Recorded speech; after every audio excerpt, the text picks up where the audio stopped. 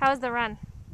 It was good. It's Andrew and I have been running in Rwanda for the last 2 weeks, and it was much more humid there, and this is much drier. So after about a half a mile, I felt like the inside of my throat was made of sandpaper, partly because I was eating the dust of the Maasai. I think I inhaled an entire village worth of dust, eating all of their dust. Was that the pace you guys normally run at? No, I think we usually run faster than this, but I realized that Edward can do much better than I do. Look at Samson's shoes. He ran in hiking boots. Yeah, he was running in hiking boots. And Parashi was basically running in slices of Michelin off-road tire. And but Parashi looked like he was running really easy to me. Like I think he could run a lot faster. That was very easy for Parashi. He was really being slow and I think to accommodate our pace. Yeah, Parashi was running. I think my watch was telling me that Parashi was running probably like a 7:30 mile really easily. I think Parashi could run a 6:30 mile really easily. Yeah, that's true. But he was pacing us at about 7:40 on the flats and maybe 8 minutes in the hills. 8 minutes in the hills. Yeah, I was.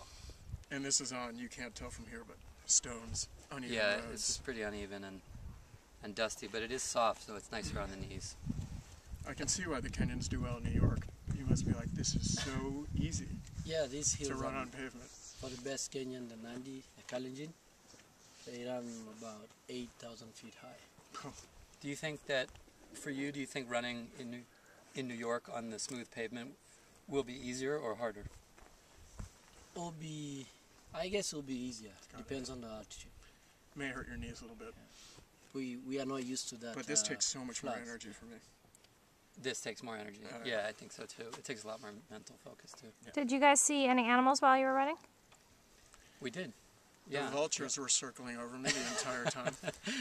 We saw the warthog. We saw warthogs. We saw Thompson's gazelles. That was Parashi. Yeah, that was Parashi. No, the Thompson's gazelle is the fastest antelope in East Africa.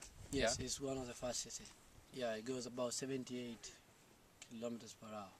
Yeah, like 60 miles per hour, 63 miles an hour. Yeah. And I think there was one Grant's gazelle in the middle of the Thompsons. Did you see that? Yes, I've seen. Yeah. So that was kind of like Andrew running amongst the Maasai. Yeah, I think maybe the next day we can try out running up in the hills, because that's much higher than what we did today.